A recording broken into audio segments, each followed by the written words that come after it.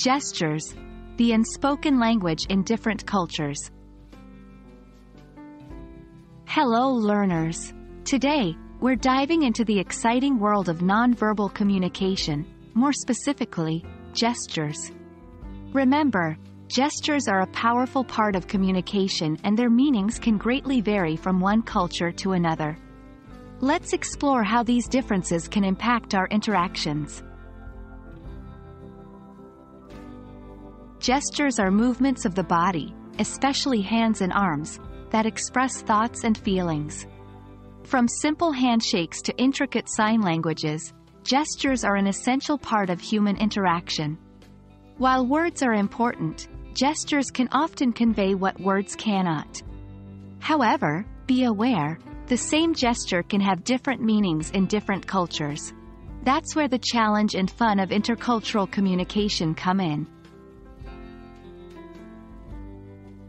Let's look at some common gestures that vary in meaning across different cultures. Thumbs up. In many Western cultures, a thumbs up signifies approval or agreement. However, in parts of West Africa, the Middle East, and South America, it's seen as a rude gesture. V sign. Commonly used for peace or victory. In North America and Western Europe, this gesture can be offensive in the UK or Australia if the palm is facing inward. Nodding and shaking head. In most cultures, nodding means yes, and shaking your head means no. But in some parts of Greece, Bulgaria, and Turkey, the meanings are reversed. Remember, context and cultural sensitivity are key when interpreting and using gestures. Gestures can play a significant role in learning English. Not only do they add a layer of understanding to spoken language, but they can also help in better pronunciation, recall, and fluency. However, it's important to learn and practice gestures that are culturally appropriate. Observe native speakers, watch English movies and shows, and don't be afraid to ask questions.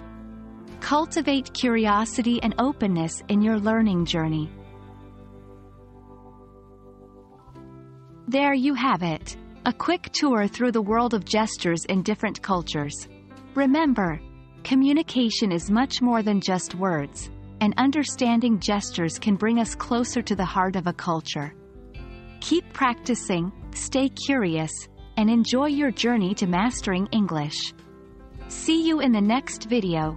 Remember, when in doubt, observe and ask.